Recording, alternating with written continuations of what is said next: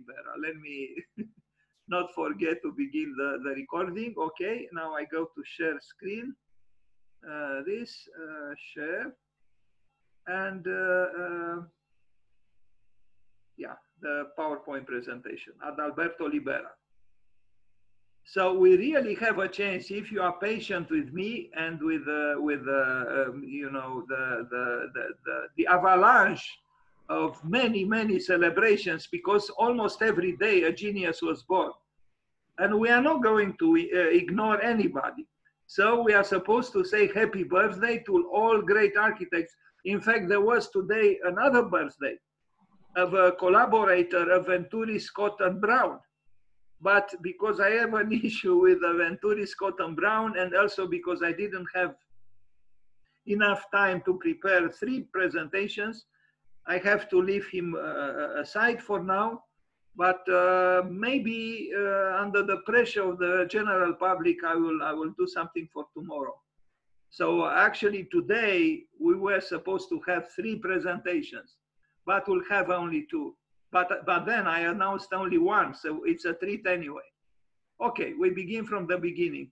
I imagine you do see the first page of the presentation. ADALBERTO LIBERA, 1903, 1963. So he could have lived longer. And you can find on the web a very interesting interview with his daughter. And the name of the article is ADALBERTO Liberta, my father, where she says important and interesting things about her father. Okay, so why is it that here was supposed to be a picture with him? Strange. Anyway, I'm sorry about this. I don't know what happened to that picture. So this is an early work by him from 1933. So he was 30 years old when he did his work. He is considered, on one hand, a rationalist, and on the other hand, a fascist architect. And on the third one, a futurist. Now, the Italian futurism was an interesting phenomenon, and there were very interesting artists and poets, if we are not to neglect the great Marinetti, who was actually the engine of the group. But there were great other great you know, great artists associated and great architects, even Antonio Santeglia, or you know, I used to know some important artists. The futurist, I like futurism. It is active, it is vital, it is risk-taking, and unfortunately some of them died very young in the war because they welcomed the war.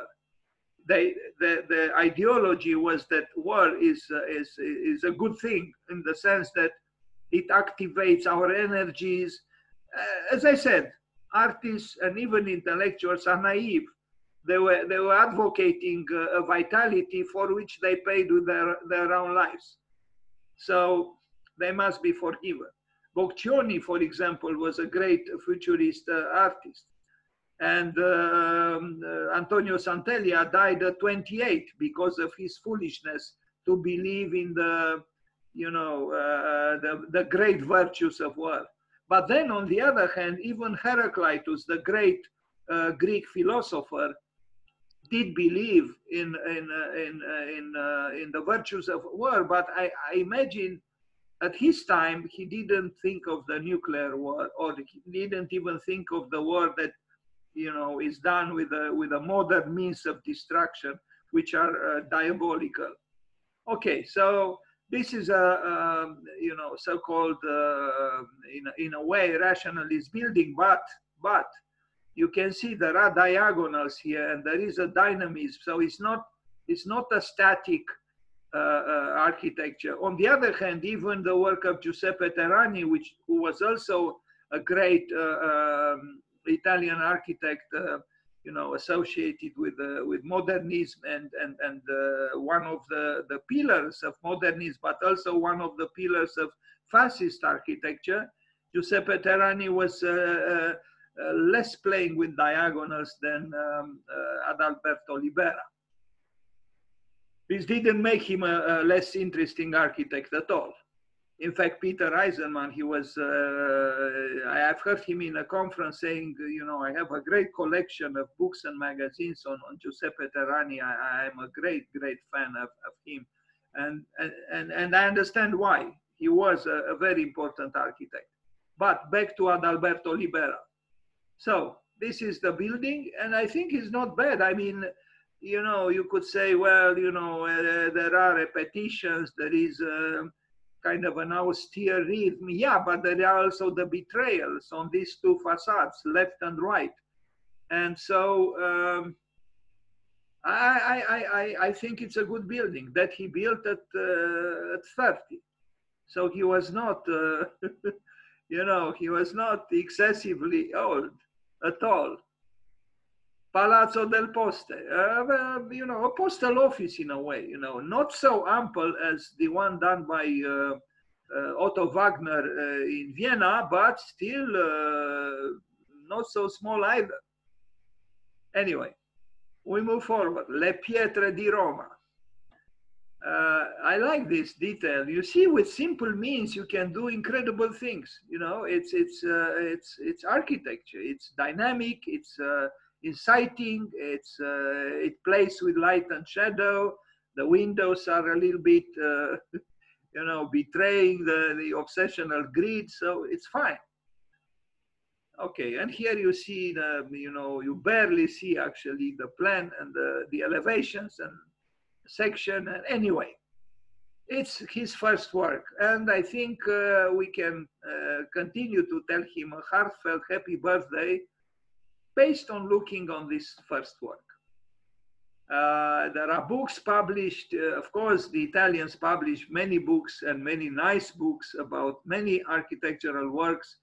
I recommend you now, just came to my mind, an architect who is totally unknown here, but he's great, absolutely great. And in fact, I couldn't find his birthday, but maybe one of you will remind me to search further, because from time to time, I get carried away about all these presentations and I forget some very important things.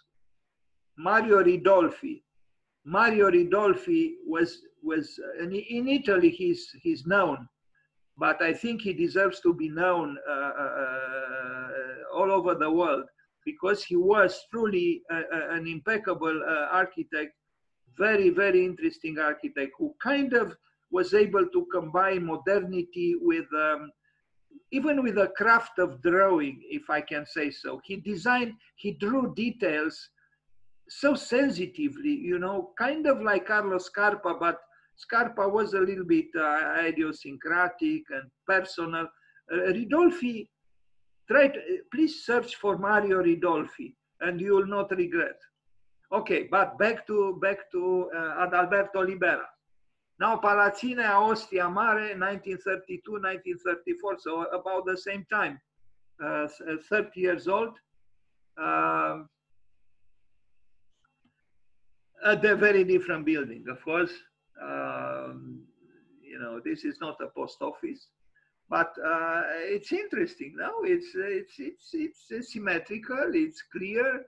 It's luminous. It's even a little bit bombastic at the corners because of those balconies, but it's kept under control. And there are these details that are, you know, I would say of good quality. Of course, you could say, well, what about that cantilevered perpendicular balcony? Well, it's a little accent there, you know, something that would discourage other developers to come too close to that facade of that building. Anyway, you can see here it needed some repair work, but it's still alive. And as you can see, it was repaired. I want to say that ADALBERTO LIBERA, this is I learned from his daughter, that his father, the main interest of his father was to create so-called correct architecture. Now, what is a correct architecture? You know, it's an architecture that, you know, considering the way I am, I would rather discourage, because, you know, correctness in art and in architecture too is problematic. You know, I mean, would you say about a building, this is a beautifully correct building? I mean, a painting, or, you know, or would you say about a novel or a writing, it's a very correct novel? Or about a piece of music, this is a very correct symphony. But in the case of architecture and in the case of Adalberto Libera, who did take some freedom in and manifested some freedom, poetical license, if I can call it so, in his buildings, that word correct perhaps has to be understood differently. Not in the sense of not betraying any rule, or no, he, in a way, you could have said he wanted some kind of a perfection. So maybe the word correct was not totally well chosen, but this facade is not bad, I think. It's interesting, it's engaging, and it has an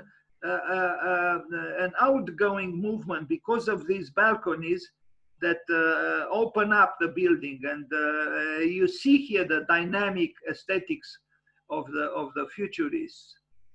Otherwise, the building, of course, is very regular and so-called under control. Now, an elementary school in Trento, and it is called Raffaello Sanzio. And Raffaello Sanzio was born, this year is a commemorative year, a very important year. I forgot, probably either 500 years since he died, or 450 or 550 since he was born. Is a very, no, I think it's 500 years since he died. We are talking about one of the three geniuses of Italy, the other two being Michelangelo and Leonardo. Of course, they had other geniuses, but Raphael, or Raffaello Sanzio, was one of them, and he was the youngest. He died the youngest. He died at 37, but he was not just a great painter, he was also a very, very good architect. And I read that at one time he was the main architect in Rome, and so he also contributed to the San Pietro in Rome, the center of Christianity, and in terms of paintings, if you go, let's hope the pandemic goes away, one day we'll be able again to travel. If you go to the Vatican, you'll see incredible paintings by Raffaello Sanzio. But we are now at the elementary school.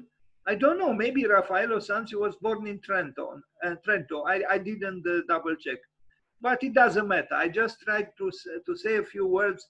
In fact, I launched a few competitions for Raphael, a house for Raphael, just to pay homage to this truly quintessential artist of the Renaissance.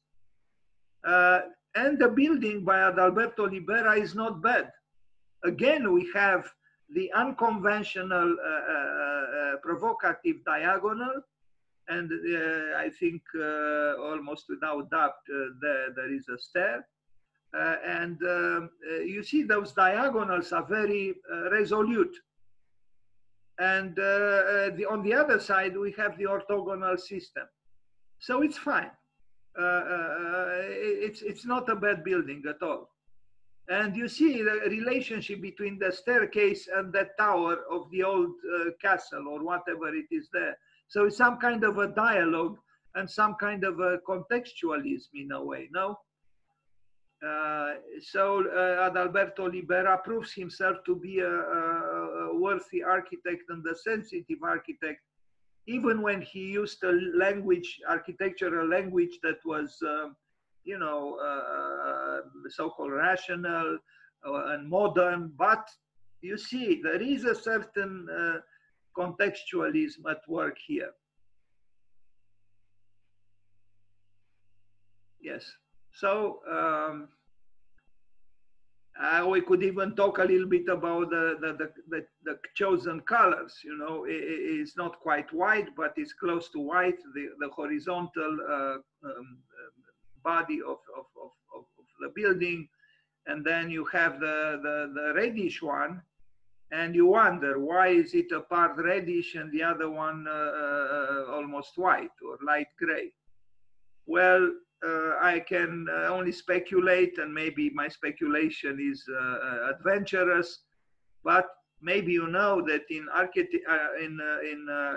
European alchemy, white or whiteness symbolized the feminine principle, and redness symbolized the masculine principle, or whiteness symbolized the queen, the feminine principle, the queen, the moon, Mercury, and water, and redness symbolized the king, the sun, fire, and sulfur.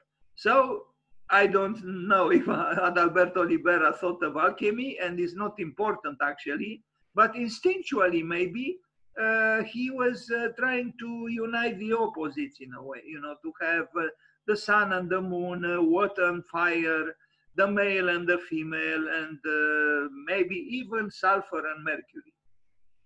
Digression, maybe wrong. Anyway, l'Esposizione Mondiale di Chicago, I chose this information from the Italian Wikipedia, because it was more developed than the English language one.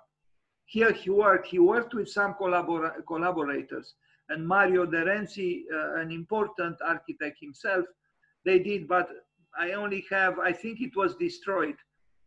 You see the model, but you will see also a picture or two of this very modernistic and you know, outgoing and you know, assertive building.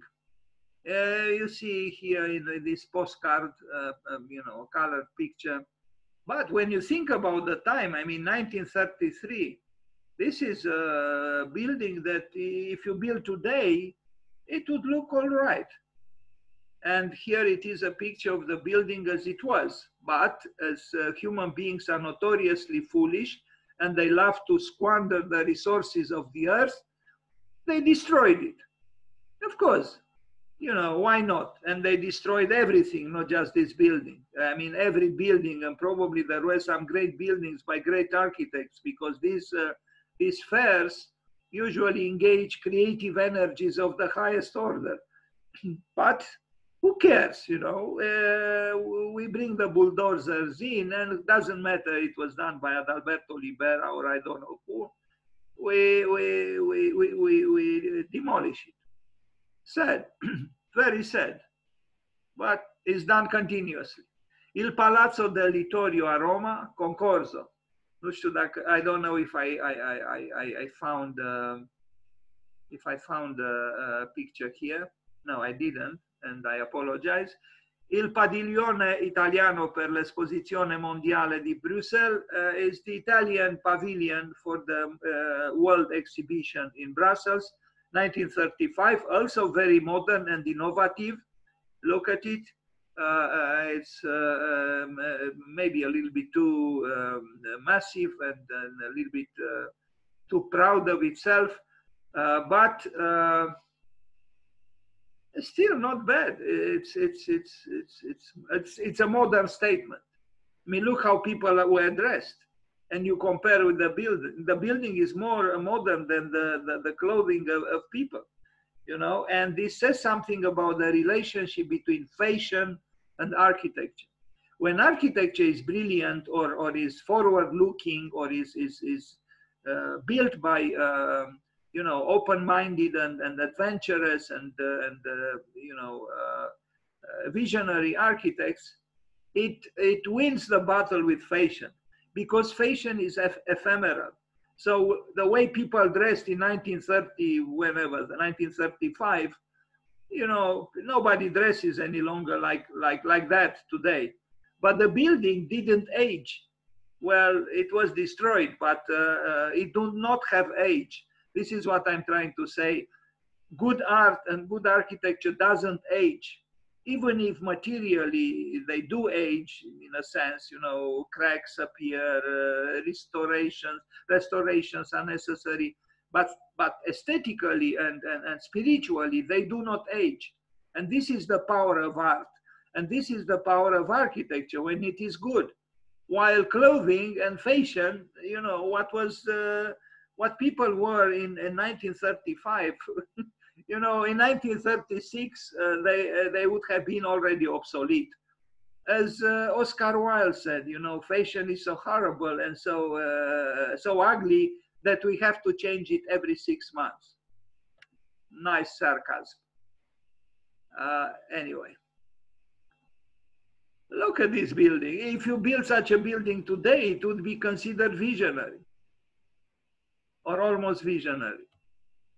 Not bad, Adalberto Libera. We are proud of you. And again, happy birthday. Look at that pathetic car on the right, you know, and compare that car with our cars today. Cars, just like fashion, become obsolete after a short while. So this should say something to us about the difference between art, architecture, culture in general, and the pathetic objects which become, you know, obsolete and old-fashioned very soon.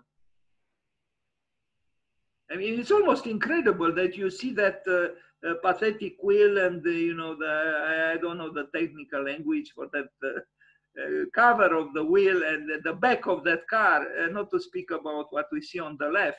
And the building is as if they belong to different ages.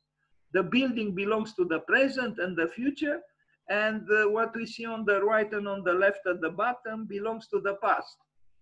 Anyway, we move forward with strong belief in art and architecture. Unfortunately, we see here Mostra della Rivoluzione Fascista. Well, we get a problem. We have a problem here. But I guess these people believed in that revolution. I don't know. They did believe in architecture, because Il Duce, the leader, the fascist leader, also believed in architecture. So you know, they thought they would change the world for the better through architecture as well. I don't know very well the significance of that. Maybe it was the 20th, those two axes, left and right. Maybe the significance is not so difficult to discover, but I do not know what they mean. Anyway, move forward. Mostra della Rivoluzione Fascista. Sad, you know, in a way. But as opposed to the Germans, who advocated a very different kind of architecture, at least the Italians promoted some kind of modernism. In fact, it was modernism. In fact, a very emphatic modernism. So as opposed to Hitler, who wanted to build the Grosse Halle in a pathetically historicist mode because he wanted to mimic the imperial power of the Third Reich, to mimic the empires of the past through the architecture of the Third Reich, and with the help of Albert Speer, he did what he did. I mean, he didn't have too much to do it, but he would have transformed Berlin into a crashing city, crashing through whiteness. These Italians, I think, knew better about aesthetics and design, and they should have known better with their incredible artistic past. Not that the Germans didn't have themselves a great past in art, because I have the highest admiration for artists like Albrecht Dürer, or to mention just one. Anyway, move forward. This is his masterpiece, besides the debated Malaparte building, Il Palazzo dei Congressi, and from 1938. So it was very close to, I mean, you know, the war was there almost already. And he built, Italians love palaces of congresses. Massimiliano Fuchsias, or Studio Fuchsias, just built one very ample and not bad actually in Rome. Yeah, I guess they like these big gatherings, and they like congresses. What can you do? You know, they dress nicely and they go to the Congress. So this is, I discovered this plan. At first I didn't even believe this is the Palace of Congress. I have another plan, but this is, look at it. It's so cryptical in a way. I think this drawing was made for a specific function, and I guess there are tables there, or I don't know, stands, or I don't know. But you'll see the building. It's right there at the end of the street. Look at the cars and look at the buildings, and right there, I mean, in the city where all the roads lead to, meaning Rome, as it is said, and as you know, we have a building where all the roads lead, and that's the Palace of Congress. And it was built by ADALBERTO LIBERA. And it has some very good parts, especially those big windows at the top. You'll see a very nice, the very nice way in which the light enters the building at the top. I don't know exactly what is here. I see some chairs, or what are they? Maybe some kind of artistic installation. You remember now that plan right here. So at the bottom in that square is this space here. But this is a building, you know, built 80 years ago, more than a little more, 82 years ago. And it looks still very so-called modern, no? Yeah, this is a great space to have exhibitions, you know, or performing arts, dance, theater, you name it. Even boxing events, why not? Anyway, this is the light that enters and hits the wall. I would say convincingly. I like this picture. Now those corridors on the first and second floor, they do look a little bit like prison corridors, but maybe even that is interesting. Anyway, move forward. The Palace of Congress, that's the balcony from which Il Duce probably wanted to address the whole world with his friend Hitler, the two of them, you know, the bringers of light, of the torch of light to the world. But it turned out that their dream was actually bringing ashes to the world and corpses. Sad, you know, isn't it strange that you have the rhetorics of architecture turned upside down, you know? Because I'm sure if the architects anticipated the disasters of war, they would not have built it so optimistically, that balcony from which Il Duce, or I don't know what leader, would talk to the populace. Yeah, sad. Sad, because any war is sad, and we must do everything we can to avoid wars. But it seems we have difficulties to do this. Anyway, Villa Malaparte. Now Villa Malaparte,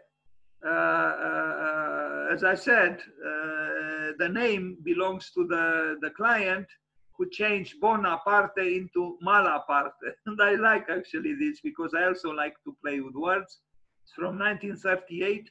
And as you can see, secondo recenti acquisizioni documentali, il progetto è in realtà interamente attribuibile allo stesso Curzio Malaparte, meaning the client.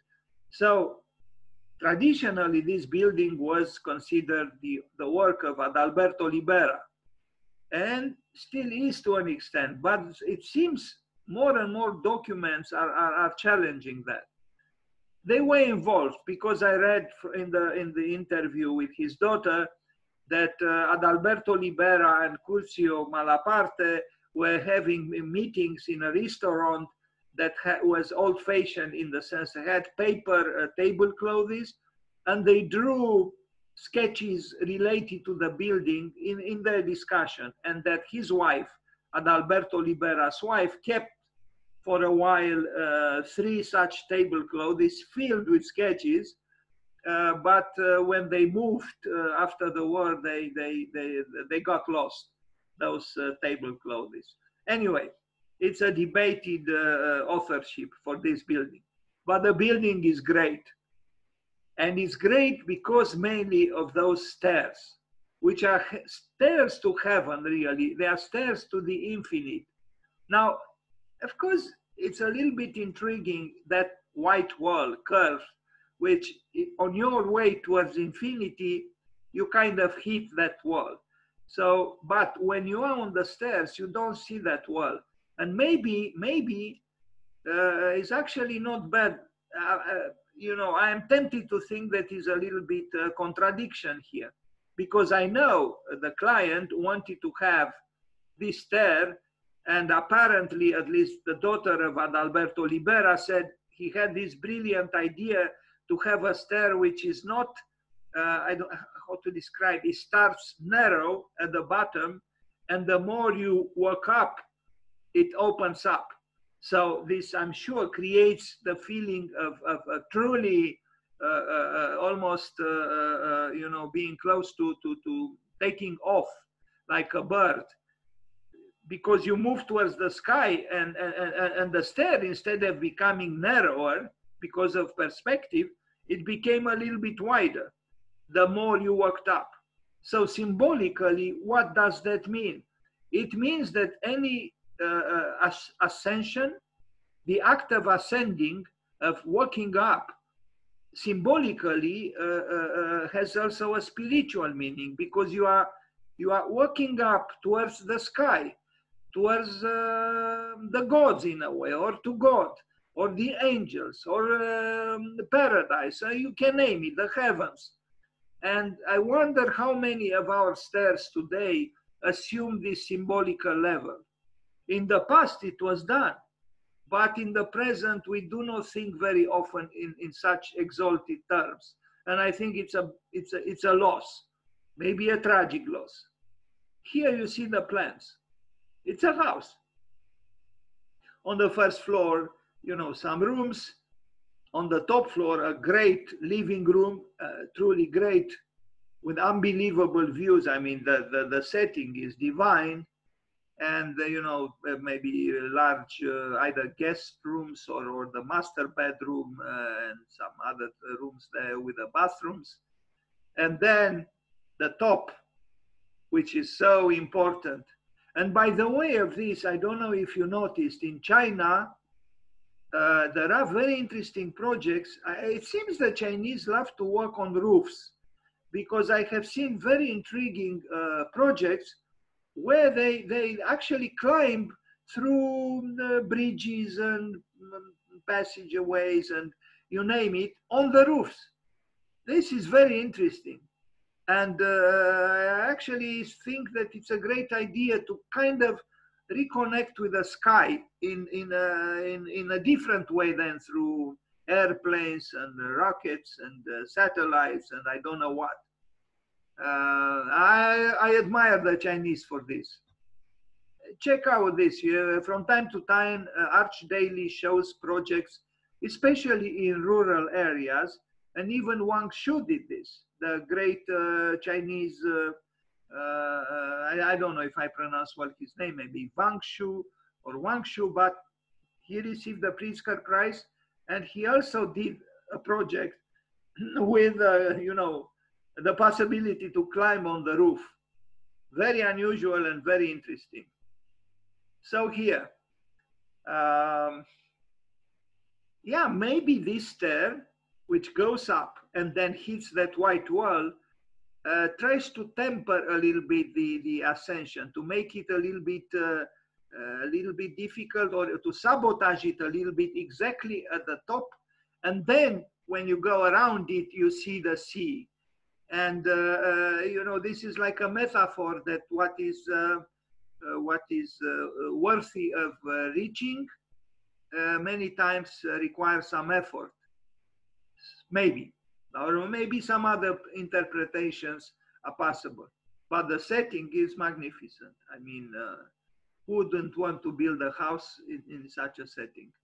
We'll see the words of John Haydock, one of the whites, the New York Five, the famous New York Five, the other four being Peter Eisenman, Richard Meyer, Charles Gwidme, and Michael Graves, and the Dean of Cooper Union. He wrote very, emotionally in a way about this building.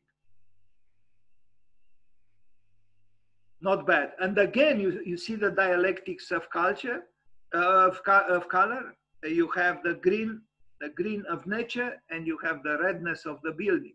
And redness and green are opposite colors or complementary colors. I even suggest to you, when you make a salad, and not just a salad, try to think of the colors, because you can make a very appetizing plate by combining, various kinds of food, also based on their colors. Of course, it has to be tasty, what is there, but also the colors can stimulate. If you put a tomato red, hopefully near some green, the appetite increases a little bit, I think. Anyway, moving forward. Yes, the setting is mythical, and it does look mythical, and you see the importance of the perspective in reverse. That you expect what is a little further away to be smaller and is actually a little bigger. And this is something that is worth contemplating in your own projects. It depends what you want to see, of course. What you want to do, yes, to see. But also something else. If the architects or the client would have put parapets there, it would have been a mistake. Now the functionalist would say, wait a minute, I could fall from there. Yes, you could. It's true. But the stair is not so narrow. So, if you are foolish enough to come too close to it, well, you pay the price. But if there was a parapet, not just around the stair, but also around the terrace, it would have been a mistake. Because you cannot climb towards heavens or towards God or towards the gods and then think of your ephemeral needs for so-called protection, or as Rem Koolhaas called it, the paraphernalia of protection. Now, but Rem Koolhaas can be sometimes a little bit cynical, but in this case, clearly it would have been a mistake to place a parapet. So they chose correctly not to, and also the terrace doesn't have a parapet. It might be illegal, but this is the island of Capri, so I guess they, they got, somehow they were able to do it. Anyway, it is one of the great houses of the world, really. And I read that all the big names in fashion would love to possess this building, to buy it, but for some reasons it's not available. I mean, they would pay fortunes for this building because it's a perfect setting for fashion shows, and you'll see an image related to this. Now look at these great paintings. Of course, they are not paintings. It's a glass, it's a window, and you see the unbelievable nature, the beauty of nature. And yes, the armchair, it doesn't matter how it is, it can be a banal armchair, as this one probably is. It's comfortable, but it's banal, and even covered in plastic. It's okay. It's okay, because even the deterioration of the wall or of the finishes of the wall, they don't matter. They don't matter because there is greatness here. Is the greatness of nature, and is the greatness of the conception of the building. So it doesn't matter. These little details are just that, details. So in 1980, American architect John Haydock describes ADALBERTO LIBERA's villa, designed for Curzio Malaparte as a house of rituals and rites, of mysteries, an ancient play unraveling under Italian light. And well, of course, the stair itself is that brings you closer to the water is another you know, positive thing here relating to the house. So again, you are looking at one of the famous houses of the world.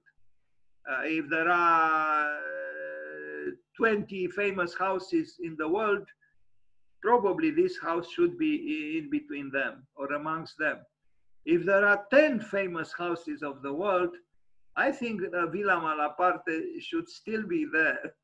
Well, if there are 5, I don't know. But it deserves, I think, to be amongst the best or the most interesting or the most significant 10. Libera's Malaparte house is private. It is a house of paradoxes.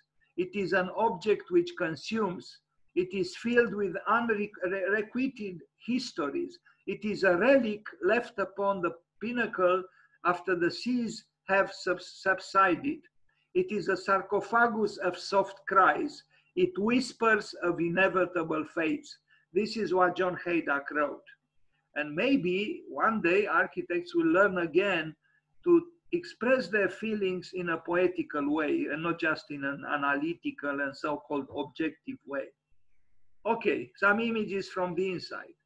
I mean, who wouldn't want to have such a living room? Well, now I see an exhibition here, and you see the furniture is banal, you know. Yes, comfortable but banal.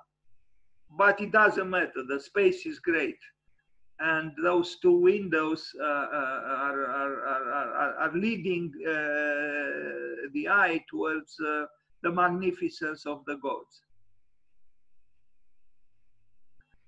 The house that all fashion brands want. Of course they do want it, as you can tell. Well, you know, if you have this house and you have some, you know, interesting models, and you maybe have some interesting fashion items, you are set for success. They probably, the owners of the house, whoever they are, they probably rent it for unbelievable amounts of money to these fashion houses, which are salivating for having some appetizing shows in this house. Now look at this window. You know, is it a window or is it an incredible painting by Raffaello Sanzio? What is it? Imagine laying on that sofa now that there is pandemic and you cannot get out of the house, and look at this paysage, at this you know, landscape. And I mean, you would say, well, you know, life can be beautiful even during a pandemic. Now, sorry, I didn't want to actually infer that, but you understand. Yeah, you don't need anything else here. You don't need, you know, you don't need even art. You know, the art is made by the gods. You know that, and I said this before. Frank Lloyd Wright was asked, "Do you believe in God?" And he said, "I do believe, but I spell it nature." A tree is a tree. We should take our hats off in front of a tree, and in front of the sea, and in front of the rocks, and in front, of course, of the sky. Now, la palazzine in Via Pesina, nel complesso della città Giardino. I didn't find pictures with this, sorry. So we go to the next one, l'unità d'abitazione orizzontale al quartiere. I'm beginning to like Italian. I think I'm dedicating my time to learn a little bit of Italian. Tuscolano di Roma. And it's strange because I worked in Rome, and but I was an immigrant. I was tormented. I didn't learn any Italian, although I could have. Strange. Il padiglione della casa per il mezzogiorno alla fiera di Cagliari, 1953. An interesting, this picture is interesting, but then I saw, I think there were some additions or something happened to it. But here I see something very interesting and provoking. Yeah, I guess it still is. I don't know, but I couldn't find great pictures, and I apologize. Um, Another thing, you see, writing on the facades of the buildings. It's possible, you know. You can live in a building and even make some whimsical statements, maybe relating to the function of the building or the socio-political realities of the time, or a quotation from Oscar Wilde, something, and you just transform a banal part of the building into something that is not banal. It's possible. Il cinema Airone a Roma, 1955, not bad. I mean, look at it. It's a spaceship of large dimensions. You know, our friend Kodrutz would say, well, we can put a whole village there and fly to the Mars with it. You know, 1955, what cinema today would look like this? I don't think too many. Well, we are not building cinemas any longer because the cinemas now are in our room, in our living rooms. The great film director Michelangelo Antonioni, he said, we are living in an interesting period of time. The cinema screens are becoming smaller and smaller, and the TV screens of our own apartments are becoming larger and larger. And it's true. And it's something worth thinking about, that the social dimension of public events is kind of diminishing because entertainment is now taking place in our own room. So we have giant TVs, we have incredible LCD screens, bigger and bigger, but who goes to a cinema these days? Really, not too many. Although I think it's different when you watch a movie or whatever together with other people in a large room, you have a different feeling, kind of a belonging to a larger group than, you know, all alone and morose in your own room, trembling, watching a horror movie, you know, HBO horror movie. Anyway, many cinemas in the world are ruins, you know, because yeah, they kind of ran out of business. So this is the plan of the cinema. A little unclear the picture, but that's how I found it. And then you know, the cross section and some diagrams at the top for other possible sections, or I don't know what's going on there, but a good building. And this picture is convincing. Let us acknowledge it. Okay, he built a cathedral too, La Cattedrale di Cristo Re della Spezia, 1956-1969, so 13 years. This is the building. Some say this is not a cathedral and it can never be. It's true, the ceiling is a little bit, I think, flat. I'll show a picture inside, and that might be a problem with the building. But it has an interesting structure, and yeah, I do think the lack of some verticality is problematic. Somehow this ceiling is too heavy and too, you know, is pressing on the people there, I think. Maybe if it was a smaller room would have been okay, but it's not. It's a large room. But these columns are interesting. Yeah. Anyway, so this is the cathedral.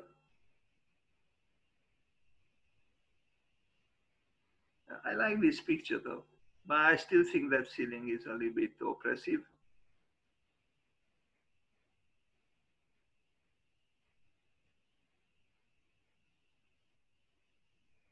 Ok, il Palazzo della Regione Autonoma Trentino Alto Adige a Trento. I think this is the last building I show. This picture is not without interest, you know, this floating, almost flying building. But then I have other pictures where somehow this is not so easily seen. This picture, though, I like as a picture. You see, the truth is, almost any building could have some virtues if the photographer is good. With a good photographer, you can take great pictures of almost anything, not just buildings, of course. But when you have a bad photographer, even with a great building, the pictures could be terrible. And not just the pictures, it could give you the impression that the building is terrible because the photographer was terrible. So in the case of a bidimensional representation, the quality of the photographer matters. This is, I think, a great picture. And you say, wow, what a great building. Maybe the building is not so great, but the photographer was great.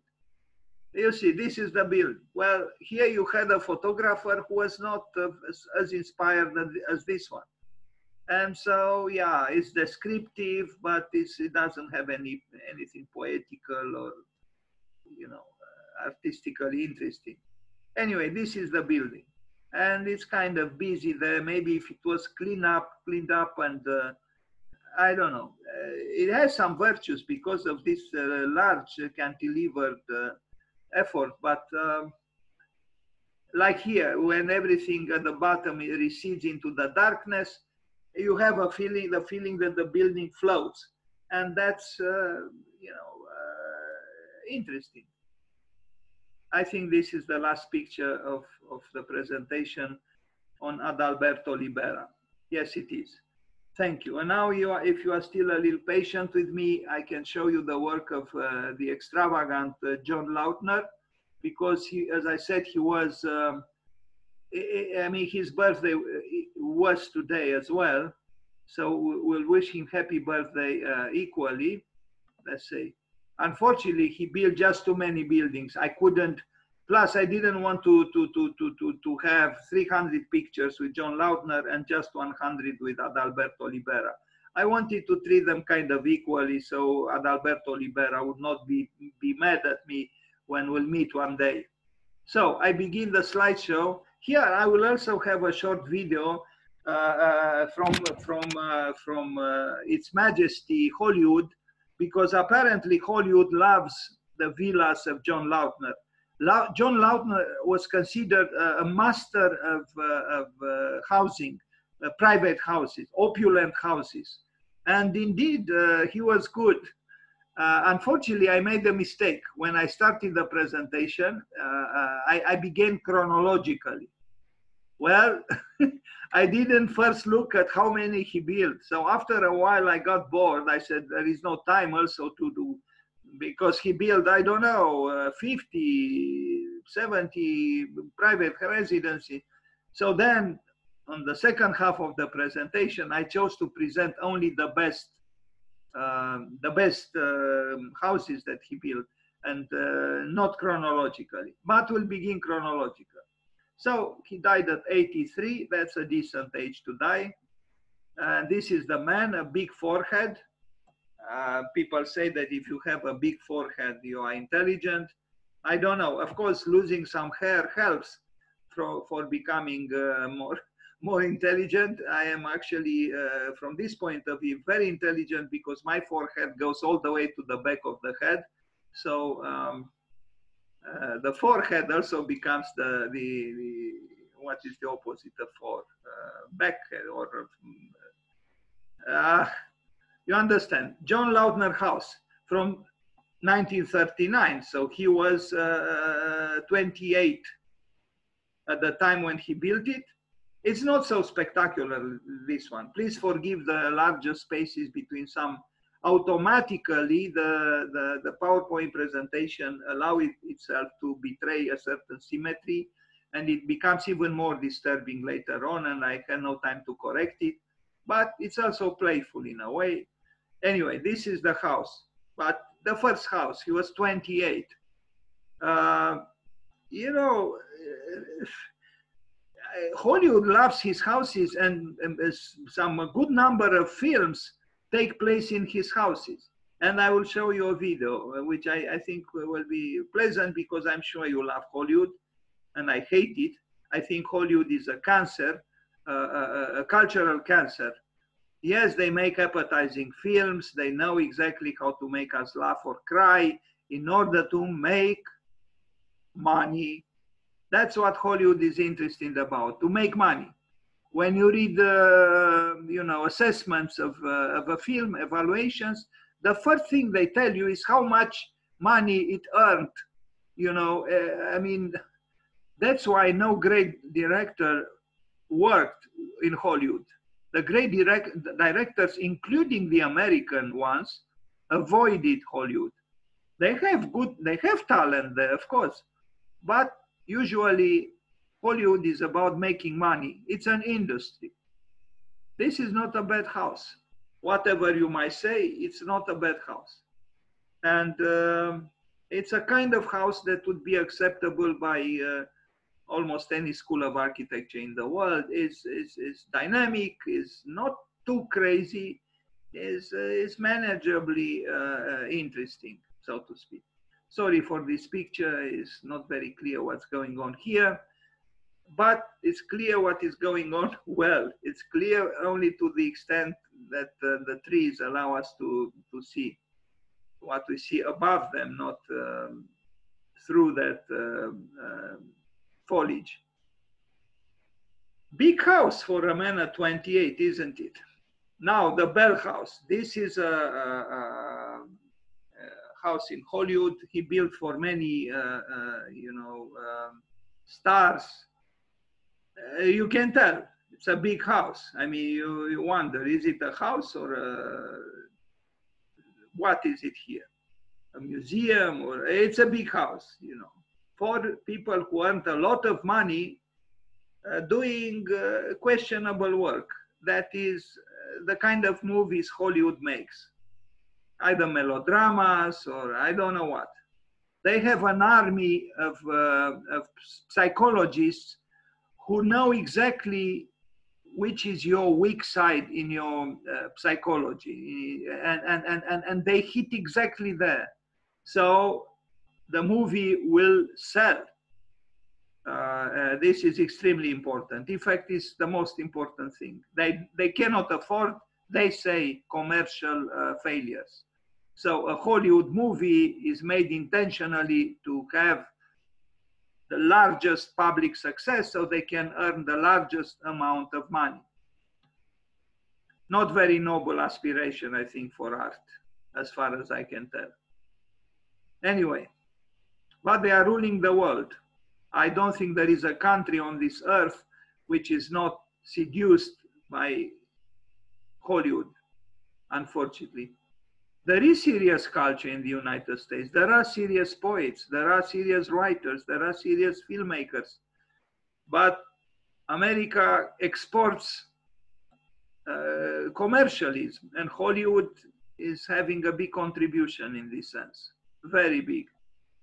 The other one being Walt Disney. I just read today, I've heard today on the radio, in fact, there is a radio station here that advertised incessantly the great event of opening up the Walt Disney World near Paris.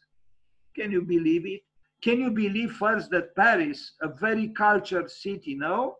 The city of lights, with a lot of history and a lot of great artists and writers and so on, built a Walt Disney near it. So there, this is the age we live in, with Mickey Mouse, I mean, I'm not against joy, but that's a fake joy, if I can say so. It's a terrible export coming from Florida, really. Anyway, another interesting house from him. I don't know very well what's going on. Maybe it's abandoned. Some of these houses, he built so many houses that I understood some of them were lost. In the sense that,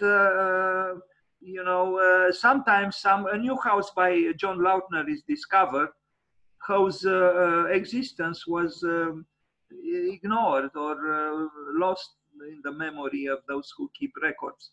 Another house, Hancock House, Silver Lake, he's still here kind of low key, but you'll see some very extravagant houses as we advance. This guest house in Los Angeles from 1946 looks interesting here, but I couldn't find any better picture, and it's a shame because you barely see anything here, even with better eyes than mine. The Foster Carling House in Los Angeles, 1947, so immediately after the war. Well, it shows, no? The swimming pool is increasing, the water is joyously exhibiting an artificial color, but splendid. So who said life is tough? Well, not for everybody. Some people enjoy life, and the home of the day certainly accommodated the joy of its inhabitants. Okay, so there was a certain optimism then in American culture that now is not so present, and with good reasons, not just because of the pandemic.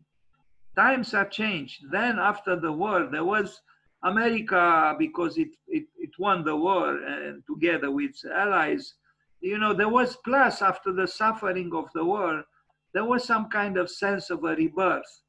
And this is shown in the architecture of the time. Even an architecture that is maybe sometimes, you know, in a forced way, so-called interesting.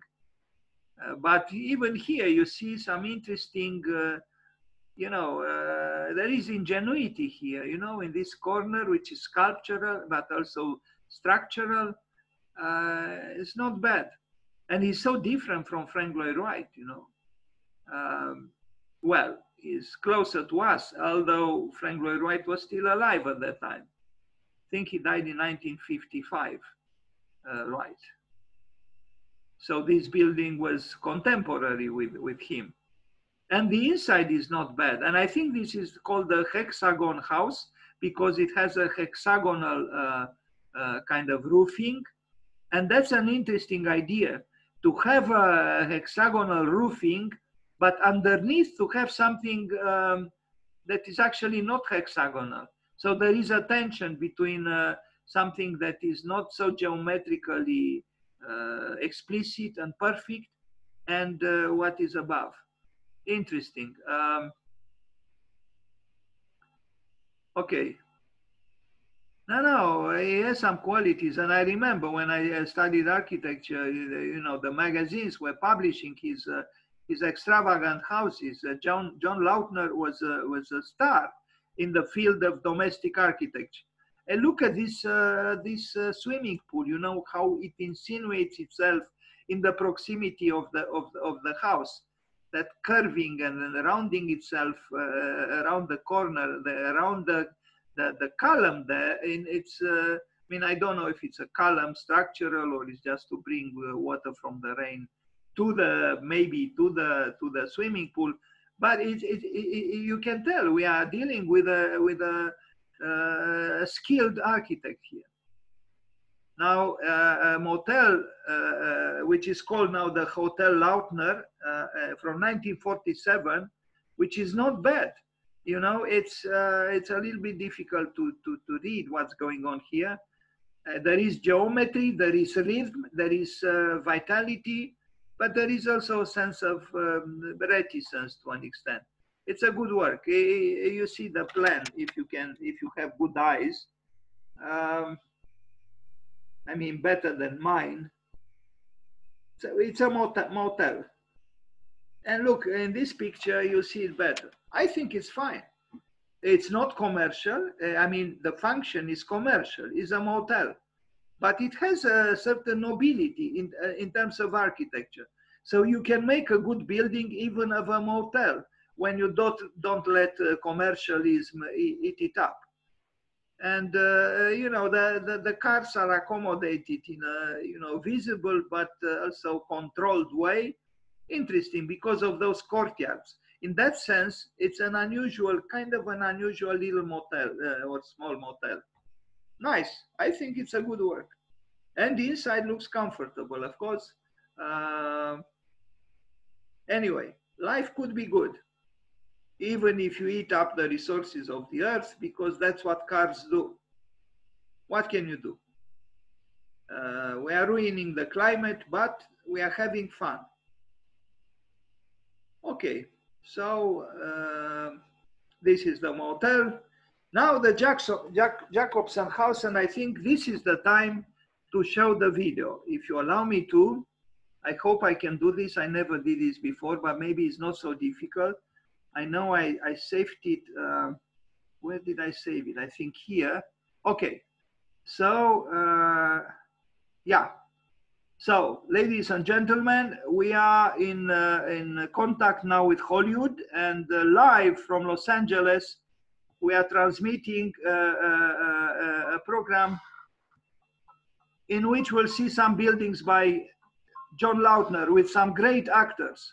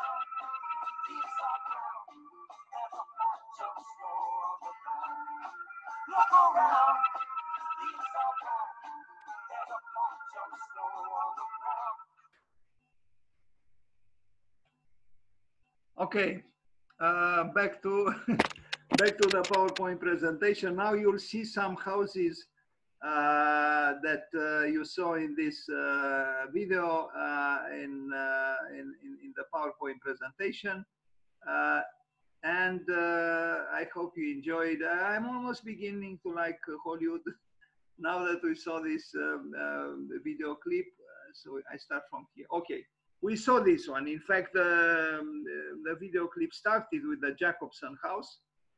And I don't have too many pictures, but you already saw the film. So, you know, he has these interesting additions, you know, which are both kind of ornamental and structural and sculptural. And I think it's a very interesting idea, you know, to bring originality to a building through these filigrammed, if we are to refer to what we read yesterday in the book by a great book about technology and construction and materials by Andrea De Plaz, where he differentiated between solid construction and filigrammed construction. And you see this here actually. So it's interesting. You see here as well, you know. Pardon? Anyway, someone has the microphone on. Please be kind and turn it off. We'll end up soon. You see, this is the hexagonal house or hexagon house, and you see the hexagon, you know, in broken line. But the house, this is interesting, that the portion of the roof is hexagonal, but what is underneath has nothing to do with the hexagons.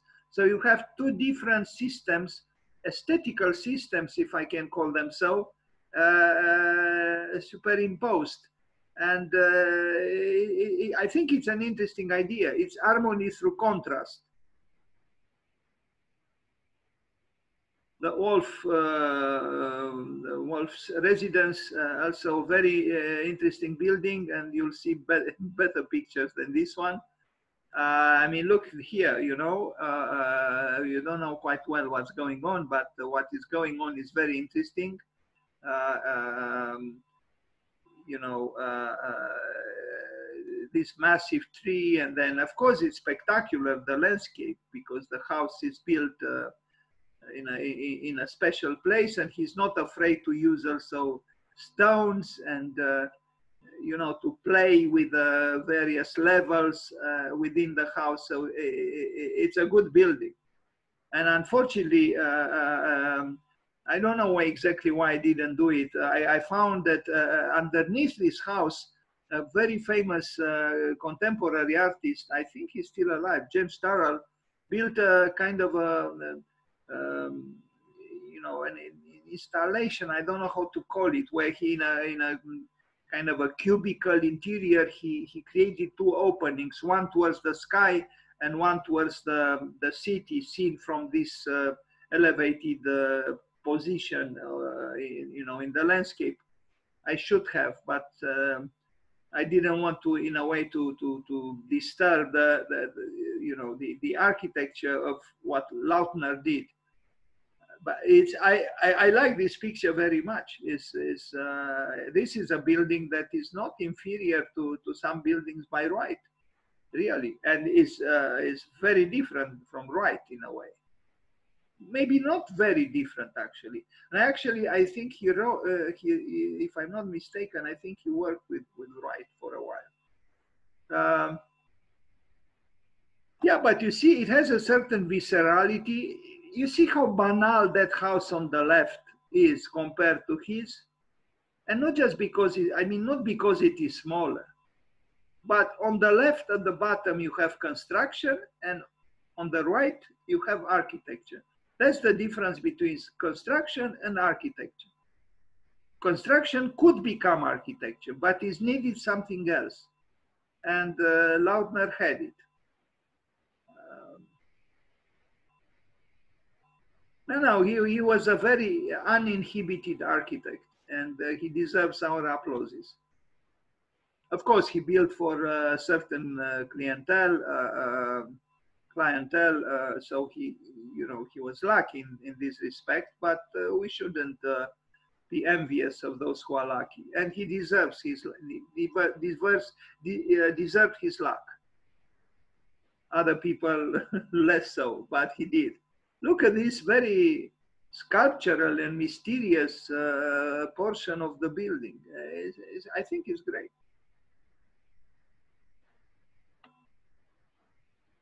Not bad. Somehow even better in black and white. Somehow. Bravo. Lautner. Inside, I don't know. It's maybe a little bit too predictable, but that's also because the furniture is. Plus, you need a certain disorder. If you let a cat do its job, and you have what I have in my own house, the disorder will pop up immediately. So even without the cat. So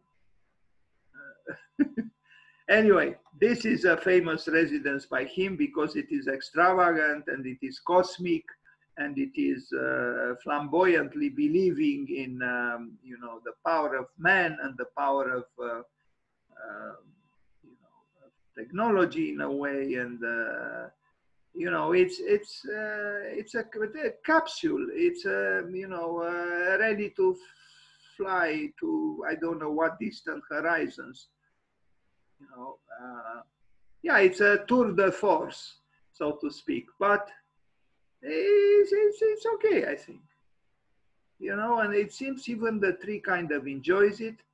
It's futuristic, all right, maybe a little too futuristic for my taste, but my taste is not really the one that matters here. It's a building that was very publicized when it was built, and I guess why not?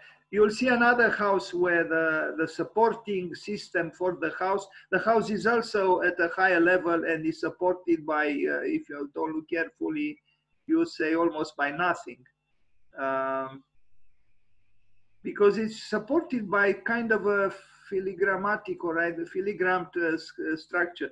I keep thinking of that word that Andrea de Plas used, which I never encountered before in relation to structure. A proud picture, no? But this is the picture of a country that was optimistic. I mean, it's not the picture of a country, it's the picture of an architectonic artifact that exemplifies a certain optimism that was possible after the war.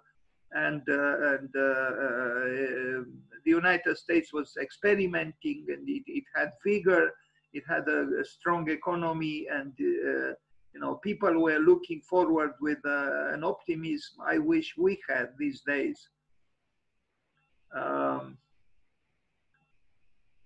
But it's harder for us, the truth is. Yeah, not bad.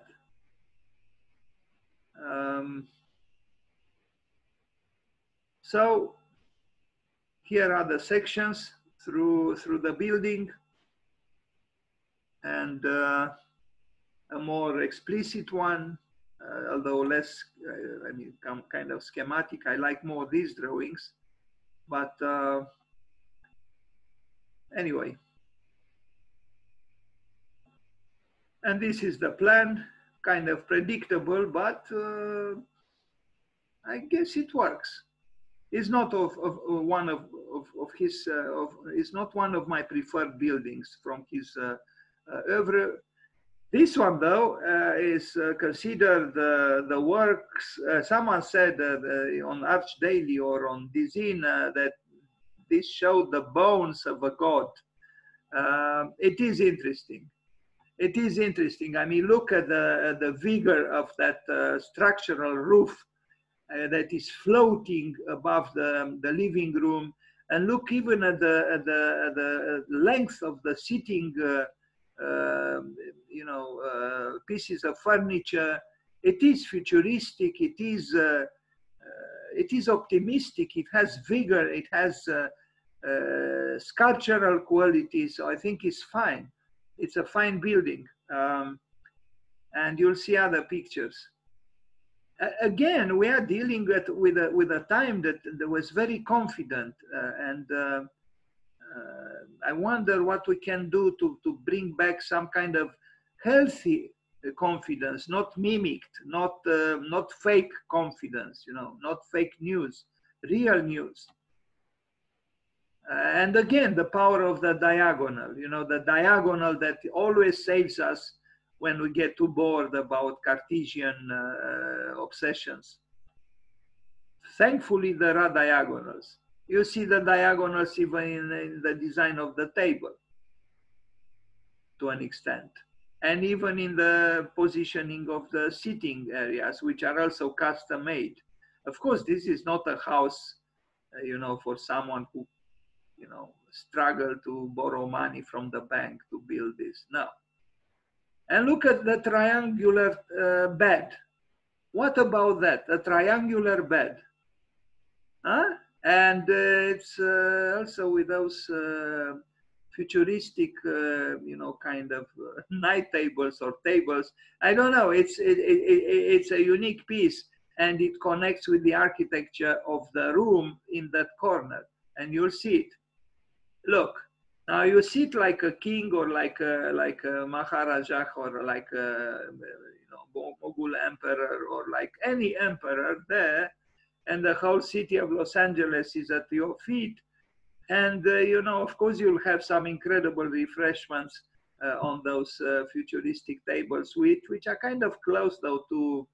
It depends what material they are made from. I hope not glass, maybe it's plexiglass. But they are a little bit on the way of, certain rebelliously positioned legs at some point. But it's a rhetorical piece of furniture that celebrates the joy of life in an obvious way and breaks the building. Actually, there you see it opens. Those windows open up in the corner, so you are ready to.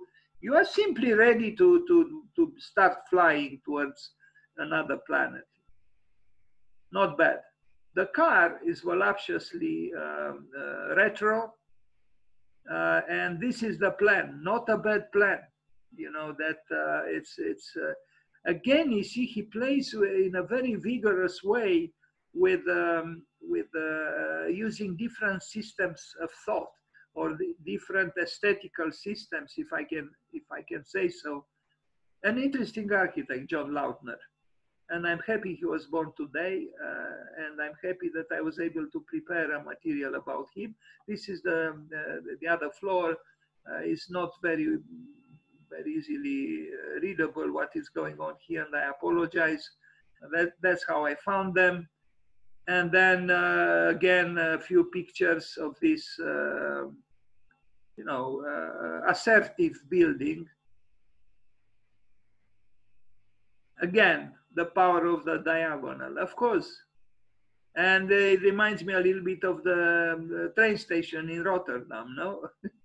But this is a private house, although invaded by cultural tourists, probably all of them architects or students in architecture. Not necessarily. There are people with interest in architecture, of course, who are not architects. But you see a lot of people here, so obviously this is a big house. Okay, and vegetation, magnificent as it can be.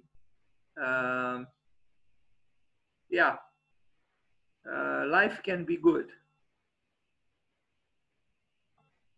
Garcia House. Now this was built in Mexico. And it's this is not, sorry, in Mexico. There is another one, quite large. But look at this. How does it stand? I mean, it's supported by those structural filigrams. Almost the legs of a spider, It does. It didn't fall. And the house is adventurous. He likes adventures, obviously. He likes to fly. He likes joy. You'll see. I'll end with very soon with a quotation from him about the role of architecture or the role of architects. Yeah, I don't know. To put stone above those filigrams maybe could be a little bit problematic, but I mean, conceptually and aesthetically, but I guess he likes contradictions.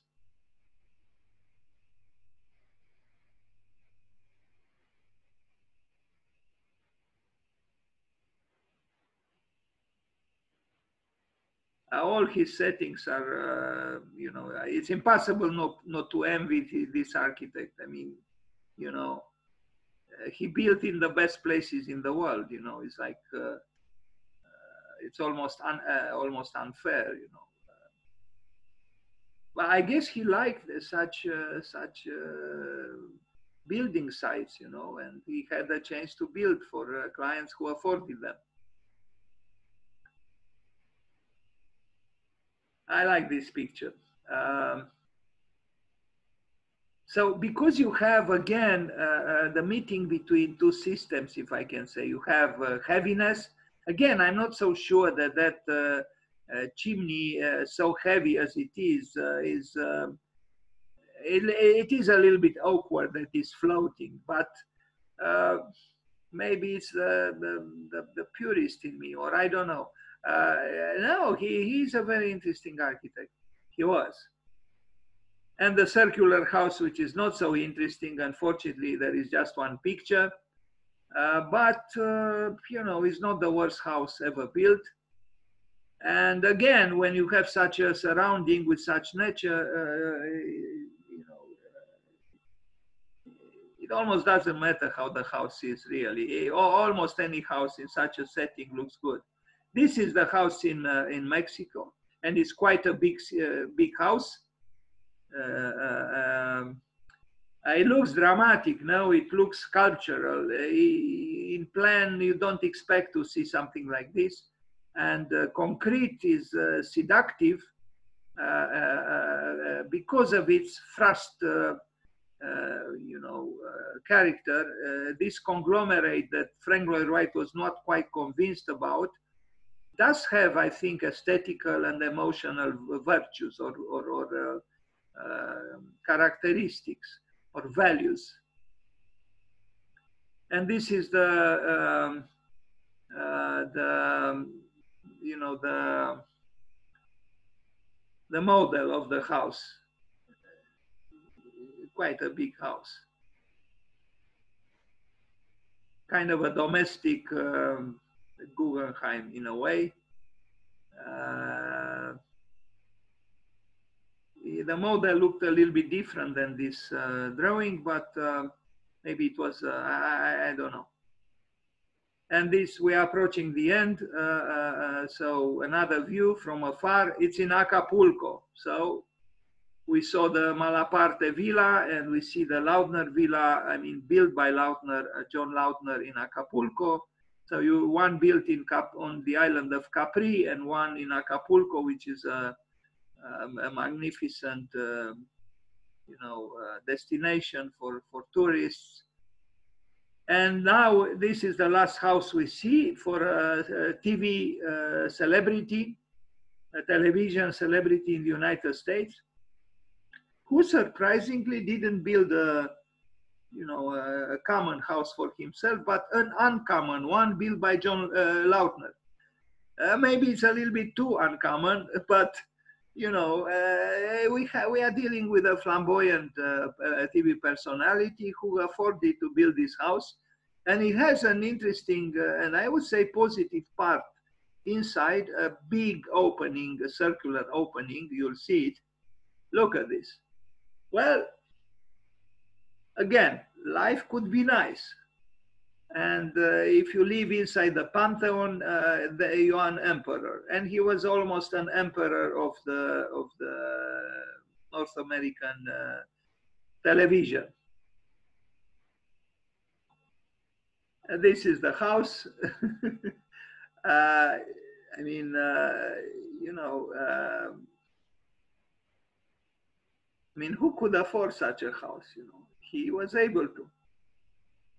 And John Lautner, you know, allowed himself to be creative. This is how the house looks like from the top. Interesting, no? And I don't think it's bad. I didn't expect this from Bob Hope, but when you have such a hopeful name, Hope, no wonder that the architect promoted and hope. The purpose of architecture is to create timeless, free, joyous spaces for all activities of life. And as I said, working for Bob Hope helped him in this desiderata or for this goal. And this is the last picture of the presentation with the same quotation. We see the big forehead of the handsome architect working joyously at one of his many creative houses, and maybe at this very house, I don't know. Thank you very much. I saw, you know, somebody, I couldn't read, somebody raised a hand. So maybe we can start a discussion now if you want. Let me see, what should I do here? Share screen. I don't know, I'm tired. I don't know what to do. Share screen. No, we just, so hello. Alex, hello, Karina. I do not know who Karina is. I know. I do not know quite everybody, but I know most people here. And I thank you that you attended that and that we said happy birthday to these two, I think, good architects. So we can start a discussion if you want. Was from the stones, then the column beam is from the wood, and the walls is from woven bamboo. Wait, sorry, let me check that out.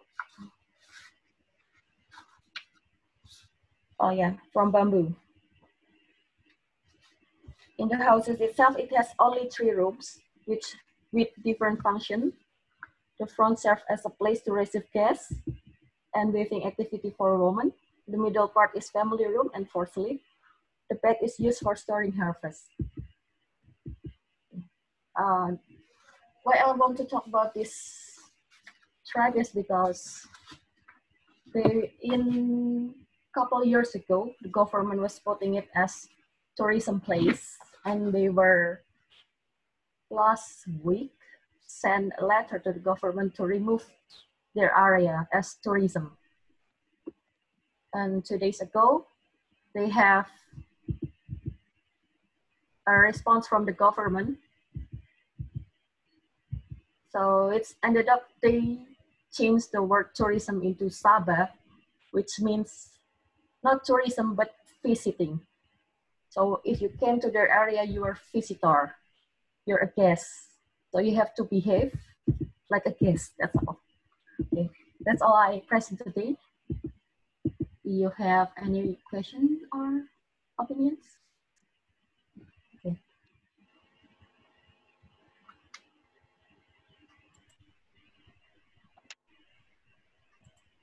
That was quick.